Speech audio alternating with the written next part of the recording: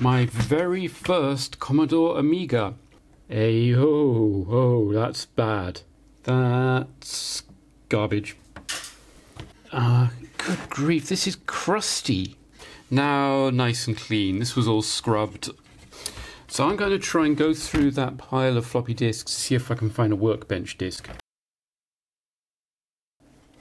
Okay, here we are. It is up and running. I have a big tangle of cables as this is going off to a video capture device. It doesn't seem to like the Amiga output very much as it just produces a black screen. But if anything shows up, I'll composite that on as to get a better look. I went through the floppy disks. There's a lot of really filthy disks, including copy of Workbench. 4 different copies of Xcopy, a couple of rather disturbing disks with scribbled on labels, but I could make out the word girls. So let me just try sticking a Workbench disk in and see what happens. Doesn't really go in very well, I have to say.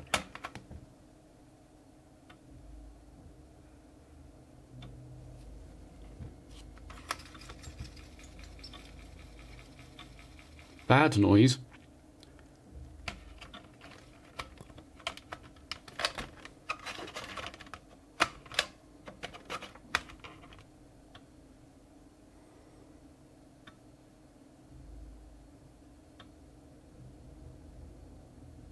That's not registering. So, what's making the scraping noise? Is it the disk rotating? I mean, it looks clean enough. Ooh, that side doesn't look clean.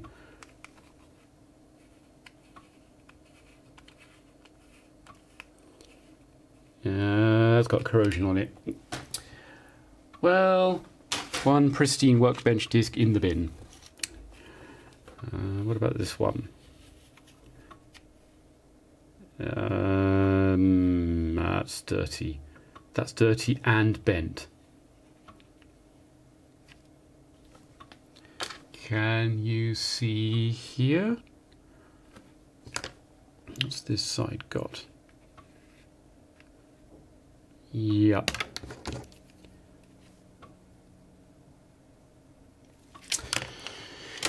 Well, okay. Workbench Games Collection. This is a magazine disc. When the days when you got floppy disks given away on the front of magazines. This looks better, to be honest.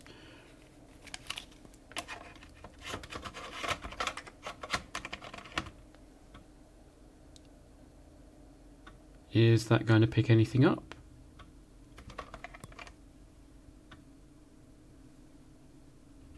Just going to try power cycling the machine.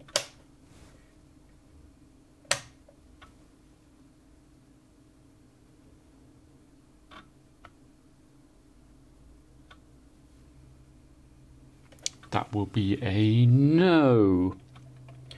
It's not actually even registering there's a disk present. The Amiga is supposed to have automatic disk detection. I don't know if you can hear. I'll hold the microphone close.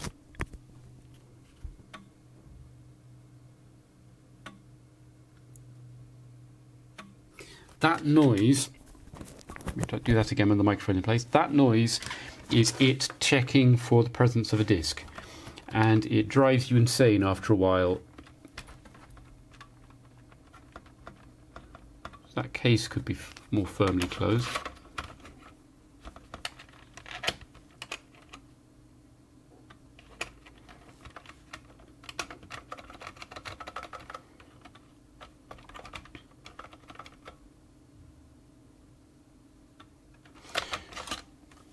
I think the drive is faulty. Okay, that's another one. This may just be a printer driver, but it is labelled Workbench 2.0. So let's take a look at the disk. That's not in great shape. That's quite dirty. Ew. Because it's the inside that matters. It's not brilliant, but...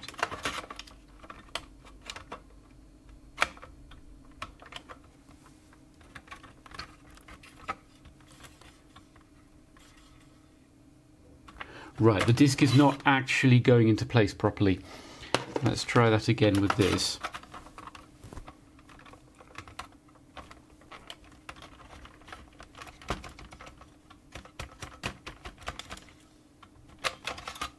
Yeah, I'm going to have to take this apart and fiddle with the floppy drive, which is annoying. Okay, here we have it open and running with the lid removed. This gives me rather better access to the floppy drive, which is somewhat buried inside the machine. So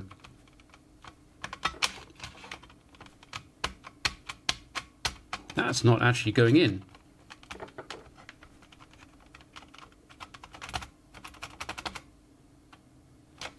Yeah, that is what I would call broken. So I was able to actually just pop the lid on the drive without having to unscrew it all, which reveals some rather interesting things, such as when you insert the disk, it gets about as far as here, and it's supposed to then click into place and drop down. You notice that this moves. That's not supposed to do that.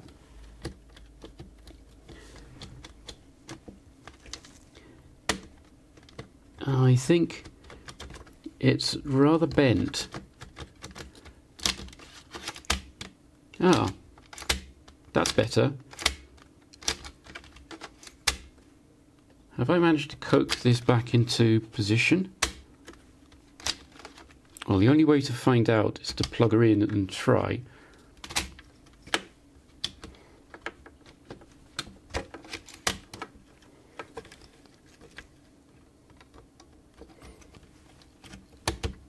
There was a plastic thing here that just popped back into place, so possibly that was it. Right, and that was popped back out again.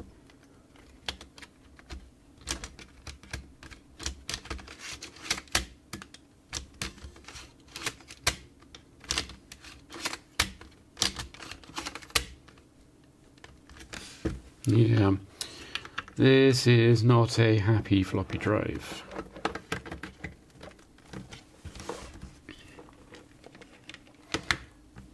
Okay, let's see what happens when we power on. Well, that's making better noises.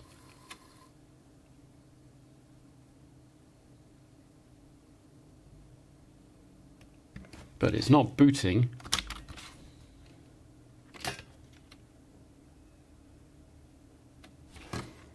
This, you can see the head moving. That's the disk auto detection.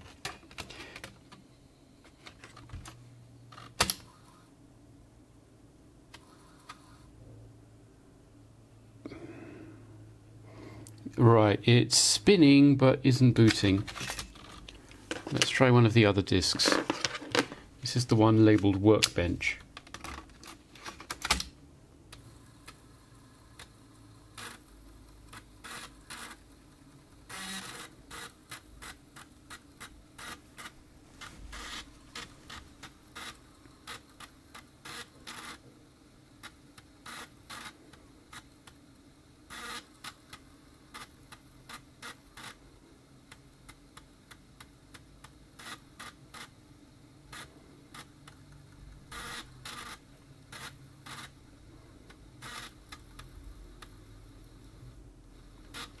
Hey, it's actually working.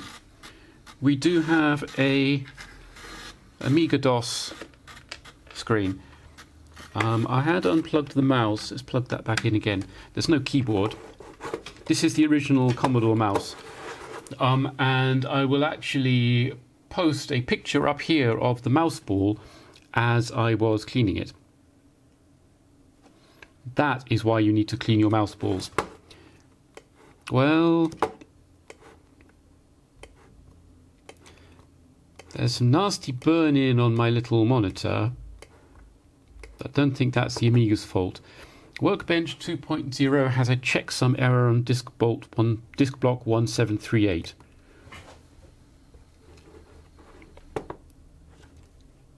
So either that's a bad disk or a bad drive.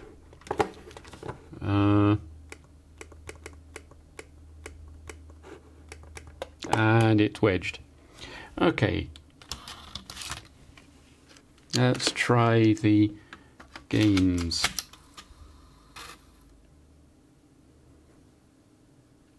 I need a power cycle.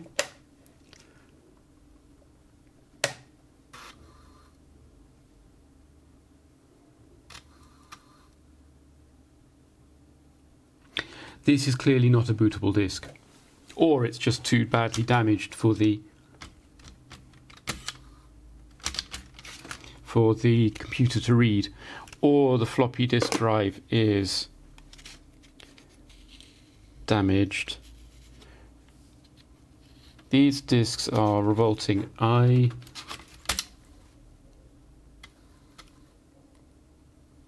that's also not bootable. Okay, I did not find a Workbench disk in there. I think I'm going to go away and go and try and make one. So here is a copy of Workbench 2.05, which should work with Kickstart 2.0.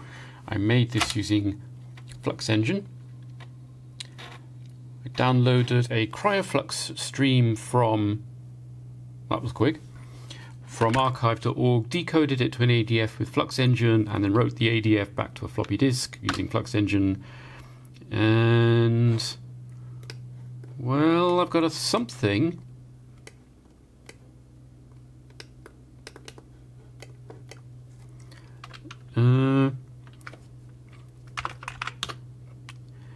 If DIR doesn't work, I really don't know where to go. Here in the selection of discs, I found a copy of Treasure Island Dizzy that looks reasonably clean. So this should be a booter game, so let's see what it does.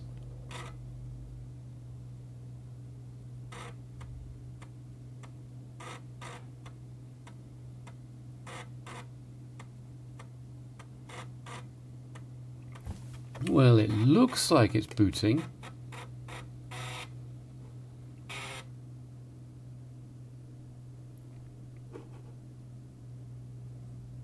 I'm not particularly convinced by the noises the floppy disk is making.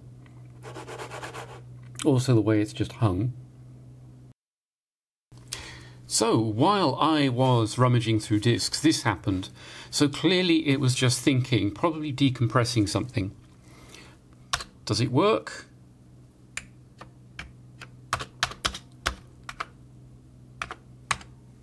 Probably want a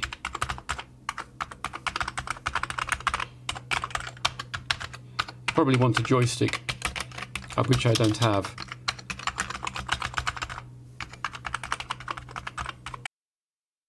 So here we have Lotus Turbo Challenge 2 CBM Amiga Piracy's Theft Gremlin.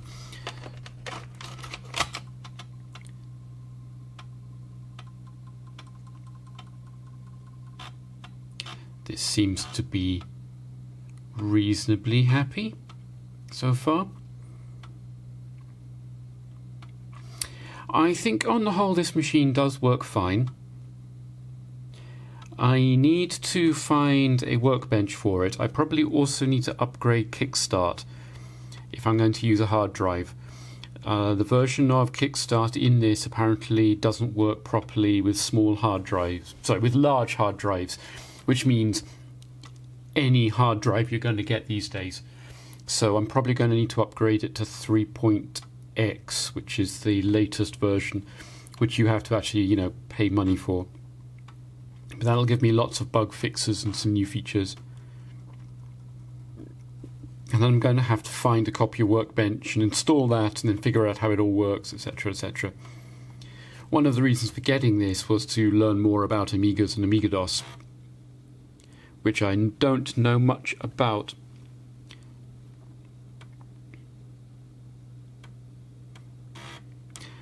And I can't think of anything to say while this loads. It's only 800k. That's a bad noise.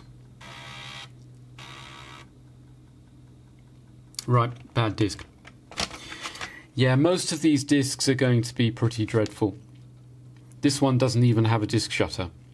I think it might have been made like that, or somebody just pulled it off. But I think I'm going to call this done. I'll just... This is the best I have at actual Workbench. Just wait for the...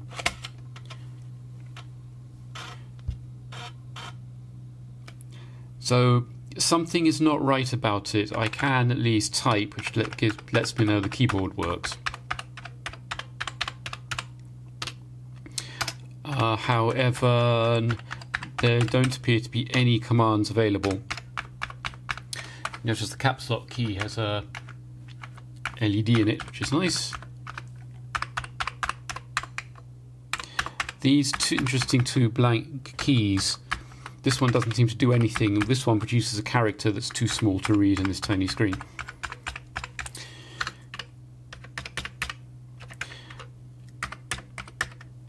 Anyway, you see dir does nothing. I don't actually know any... Well, that does something. I believe that's told me what directory I'm currently in. The Amiga DOS directory structure isn't the same as Unix, so I'm going to have to go and read up on that. Anyway, I am going to call this done. There's some work to do. I need a Kickstart ROM, Workbench floppies, a Amiga to VGA video adapter so that I can use the proper monitor that's up here rather than this. This is doing a decent enough job, but it's just not big enough to read. The mouse works, which is nice. This is the original Commodore mouse. I haven't tried the other one yet. And above all else, figure out how this is actually supposed to work. Look what just showed up. This is a package of goodies for my new Amiga 600. So what we've got here is a Kickstart 3.1 ROM, a copy of the operating system itself, Workbench, on floppy disk, plus a pre-formatted compact flash card, should be 4 GB, an instruction manual, hopefully this is a IDE to compact flash adapter, so these are going to work as the hard drive. This will replace the old broken hard drive with something that is quieter, more reliable, less power hungry, etc. I've actually got the hard drive here. This is the one that was originally in the machine. A nice old Connor, I think it was 60 megabytes. It's mega, not giga. Sadly, it's completely defunct. And very importantly, we've got this, which, if I can get it open, is a Amiga to VGA adapter. It doesn't do scan doubling, so it'll only work on the VGA frequency screen modes, but hopefully it should give me a rather better Workbench experience. You notice here this has been sliced away because the Amiga video socket is a really weird size and you can't get them anymore. They're not in production. So to make these, they have to buy a larger connector and saw off the remaining bits. So yes, and I got all these from amigastore.eu nice and quickly. So I'm going to install it. So first we want to look at the instructions. Yes, those are instructions. Remove the ROM chip, plug the new ROM chip in, put the notch in the obvious place. Yeah, those are instructions. Okay, let's get the Amiga out and have a go. So before doing anything, I'm actually going to verify that it does still work, which it does. I'm using the little composite monitor again, because that's what I've got. And we can see here it says this is 2.0 ROM version 37.300 in rather small writing. Actually, I thought this was 2.1. I thought I had Amiga Workbench 2.1 on floppy somewhere. But anyway, now let's turn it all off and open it up. Right, and what we've got here is, it should be a really simple job. This is the old IDE cable, so all we need to do is to plug this in. And then we plug the compact flash card into it. Like so. And it would be nice to have somewhere to screw it down. It should screw onto this bracket, and the bracket is not actually held in by anything. It just sits in slots on the motherboard, and then this top piece here and here are pressed against the top of the case, which both helps keep the case rigid and holds this in position. So what have we got screw-wise? We've got metal on the bottom, which isn't a good start. I think screws are probably out of the question. I think I'm going to need to use a sticky pad, so I think I've got some somewhere. Let me go look. Here we are. These are like decades old. I'm not really a fan of these because they're quite hard to get off once you put them on. So, but they will do nicely for this job. So what we're going to do, if I can figure out how to get them off, is stick a couple of these on here and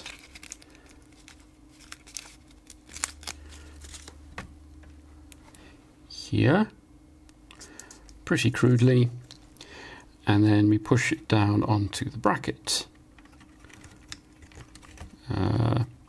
That wasn't really where I wanted to put it, to be honest, but it's stuck now.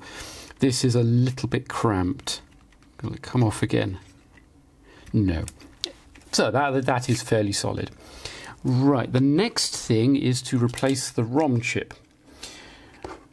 And the ROM has a huge serial number on the top, which I'm going to have to pixelate out laboriously in the video.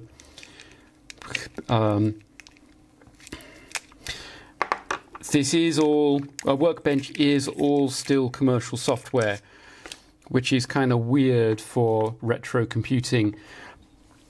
But it's never been open source, and you do actually have to get the ROM component, and these cost money to make. So I will prevent people from stealing the serial number.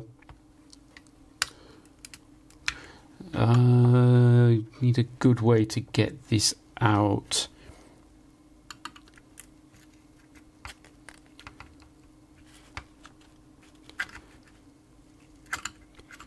Okay. You can do this with a screwdriver if you're very careful. This one is stiff, really stiff.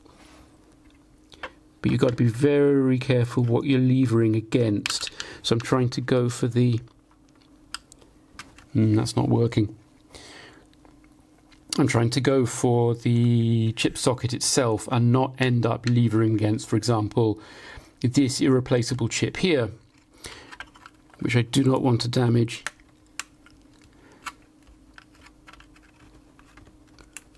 Just need a little bit of clearance, get some leverage.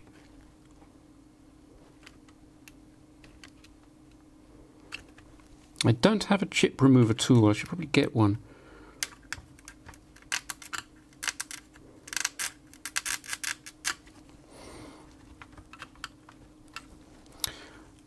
Fantastic.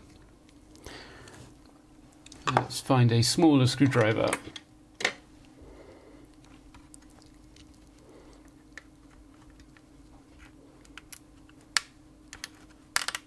There we go. Once the pins will have welded slightly to the socket because it's been years since this thing has been removed. So once it moves a little, it will start moving more, which it's done. It's all unstuck now.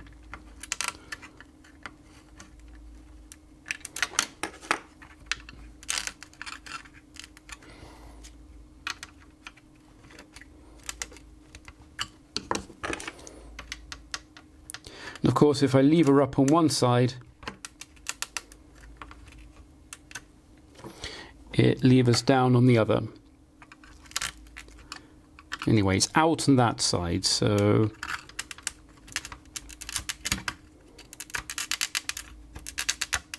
here we go. Just being very gentle. Right. That is out. How does it look? The chip legs are a little bit discolored. I'm going to give it a squirt of contact cleaner just to loosen things up a bit, so I will go and grab that.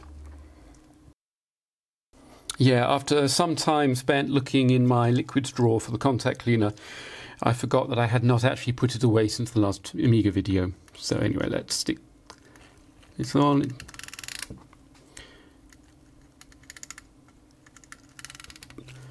Okay, that's all it needs. So we now take the new ROM and the legs need a little bit of bending inwards to make them fit, because they always ship a little bit splayed for no readily apparent reason. Make sure the notch lines up with the notch on the socket and push. Done. Okay, so I'll put the 2.05 37.300. I don't think this was the... Was that what the ROM was reporting when I booted it? Odd. So you put that away, put this away, and now we put the keyboard back on. And power. So signal is on. It should be booting from the floppy drive rather than going into the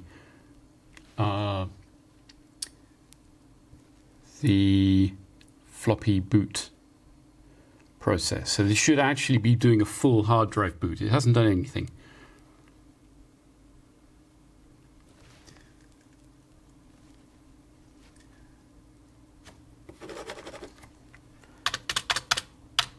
Now it's possible it's actually gone into a screen mode that this thing doesn't support.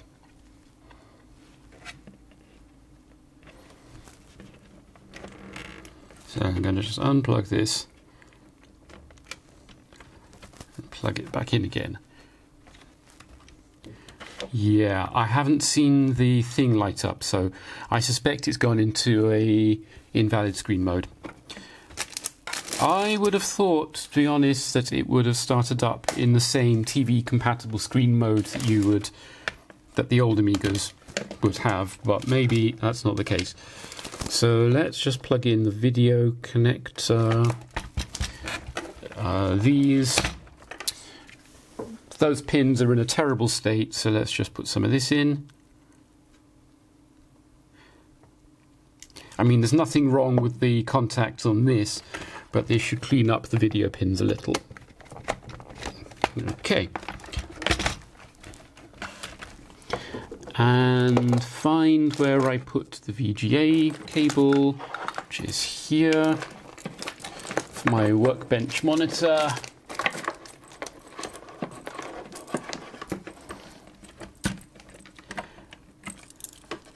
plug that in. Okay, and power turn on. The monitor did just flash up. I don't think anything's happening. Yeah, we've got no signal there either. Right. That's not brilliant, to be honest. Let's have a quick flip through the manual again. I'm relatively certain that I put the ROM in the right place. I shall check that in a moment. So these pictures do not actually match here.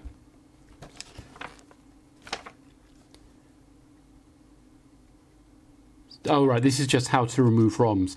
These are pictures from an A4000. This is from an A600.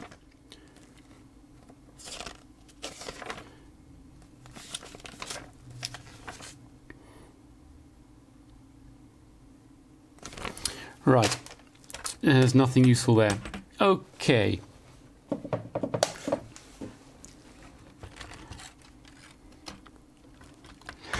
Yes, I put the ROM in the wrong place. That was stupid.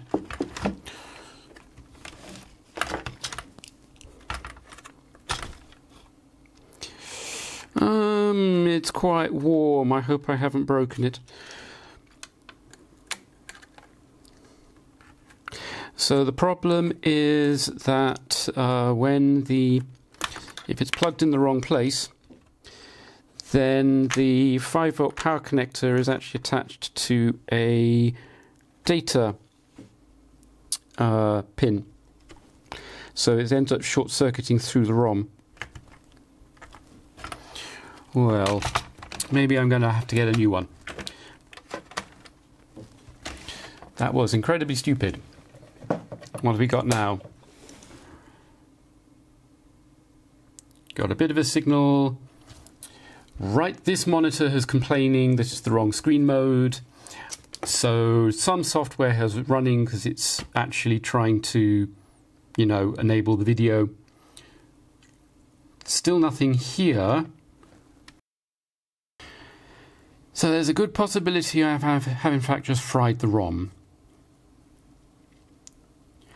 which is honestly pretty goddamn stupid. So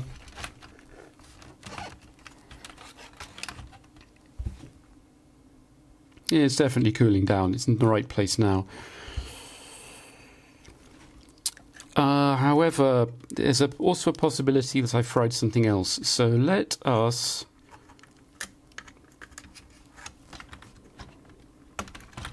remove it. So much easier to get out now that I've applied the contact cleaner.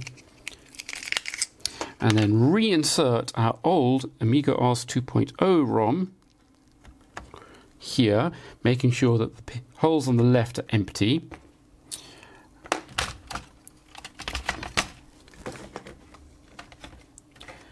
And now apply power and see what happens.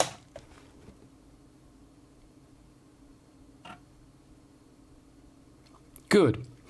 That is a relief.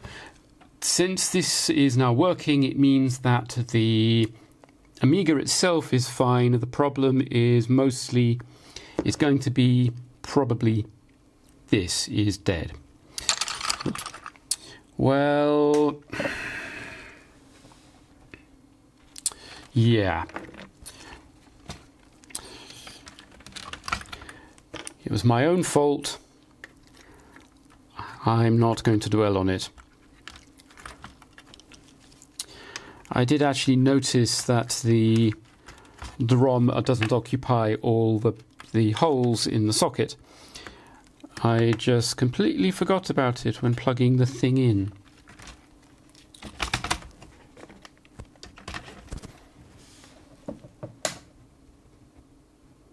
Yep, I think it's dead. I will try dumping the ROM using my ROM dumper to the actual PC and just see what comes out. I should be able to at least checksum it to make sure that it contains what it thinks it does. given that I actually have a license, hence all the pixelation, I may be able to get a cheap replacement. Fabulous. Anyway, so we're going to plug this in, and I'm going to put this back in.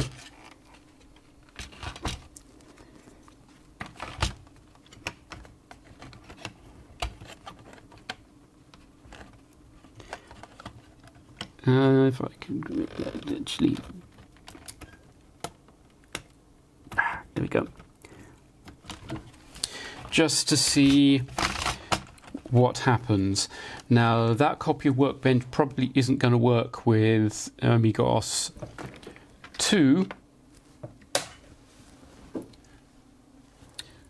but I'll be interested to see what happens. Right, not a DOS disk in device GD80. It's seen the PCMCIA, it's seen the compact flash card, but it doesn't recognize what's on it, presumably because, yeah, it's just not going to do anything at all now. Okay, well, looks like I've got some work to do.